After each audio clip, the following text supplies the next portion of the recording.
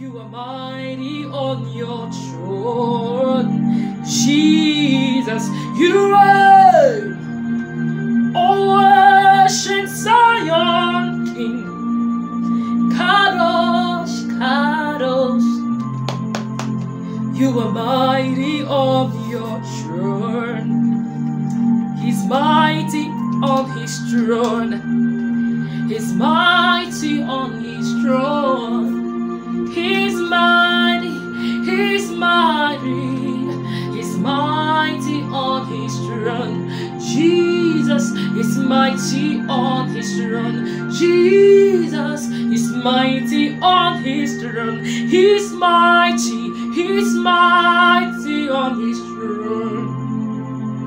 He's mighty on his throne. You are welcome, you are welcome to 7 nights of prophecy. Here am I. We are not those that give up. We are not those that take no for an answer. We are not those that accept defeat.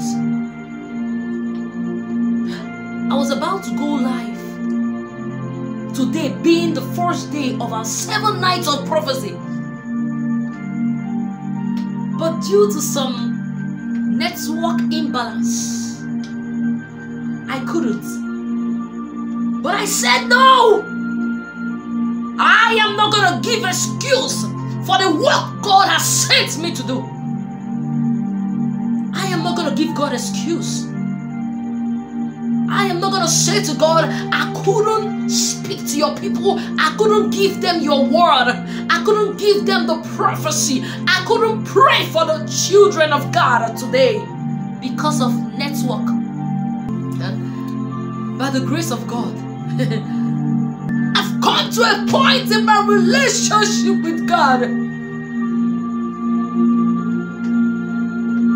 that my relationship with God now is based on the God I know, the God I have encountered by myself, the God I have encountered by myself, the God I have called and he answered me, right? The God I prayed and I spoke to and he showed me a sign. The God I call upon morning, day and night and he answers me and he speaks to me. The God that answers the prayers I pray for others. The God that answers the prayers I pray for others. And I've come to know him as the God of sound of miracle. Woo! I don't know the special name you call God, but until you come to that point in your life that you've come to know God personally for yourself, I tell you, that's the beginning point of your intimacy with Jehovah. That's the vision God has for every man. And until you come to know God for yourself, you will not discover that vision God has for you. That is why your life is falling apart. That is why challenges that are beyond your control is hitting you, is knocking you, is slapping you front and back. That I may know him. I may know him. What do you know about this God? Are you still dwelling in the revelation of what you were told about this God? Hey! Are you still sleeping on the revelation of what you were told about this God? Are you still dwelling on the stories you were told? Don't put me wrong, don't put me wrong. Those stories are good. Those revelations you were told about this God, they are good. Hold it, they are okay. But we are talking about a higher level. Jesus. I want to take you to a new level, Jesus. A higher level, because new level comes with new blessings, new level comes with new promotion, new level comes with new glory. I receive. You got to receive that glory now. You got to receive that sound of miracle now. You got to receive that new blessings now. New blessings comes with new revelation. God wants me to hold you by your hands tonight and walk you into a new level. And you have to start walking by a new revelation of the God you know. That I may know him.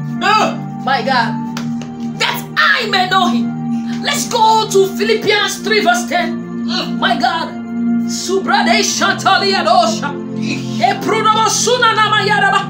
Listen, I'm gonna be quick and brief, but I want you to catch something tonight.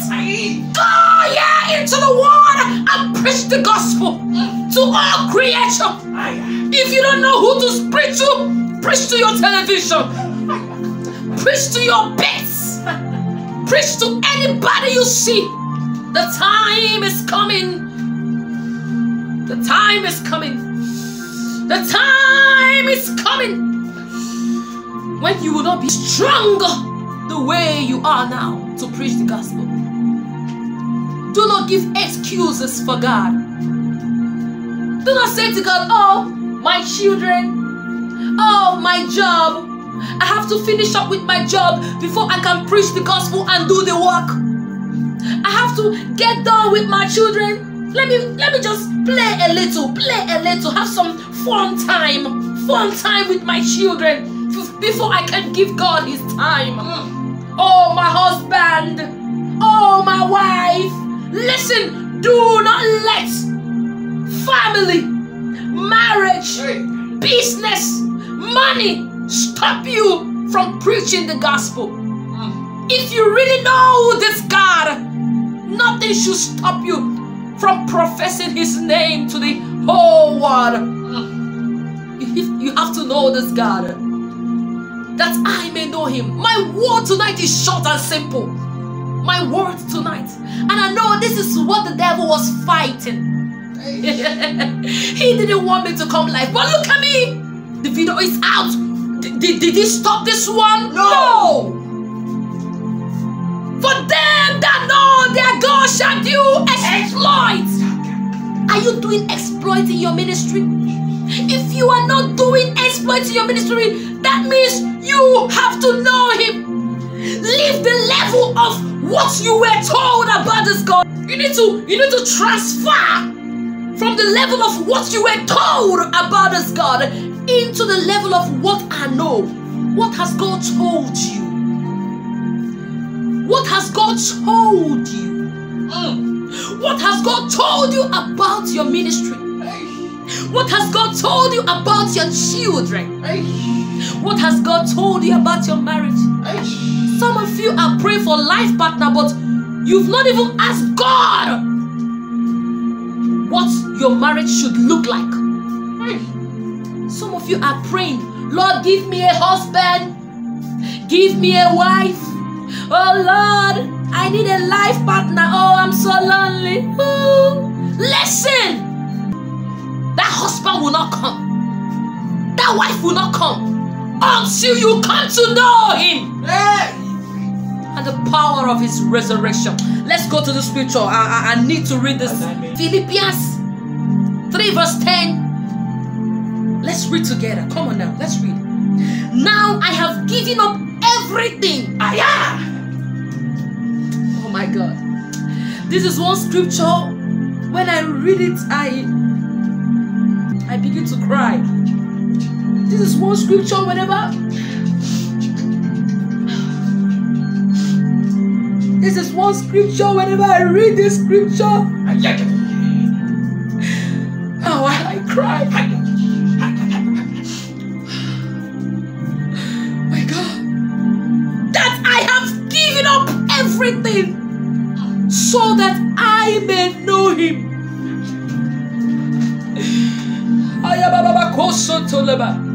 Show me a man that know the Lord, and I will show you a man that have given up everything. Hey!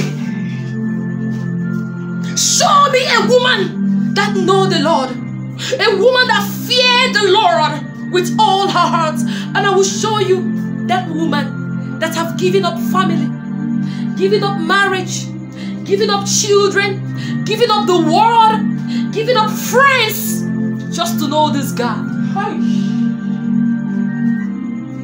you know him? Or do you just need a miracle from him, but you don't know him? You want a sound of miracle. Do you know him? God is not a herbalist. Don't come collecting miracle from a God you don't even know. Don't come collecting miracle from a God you don't have a relationship with. What do you know about God? What revelation can you hold? Hold strong. Oh, no matter the persecution, he said, this is what I know about this God. He will not fail me. He will not forsake me. Hey!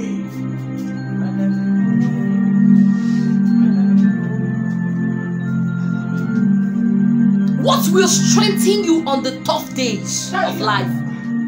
When the wind of life shall blow, what is that thing you know about God that can keep you strong?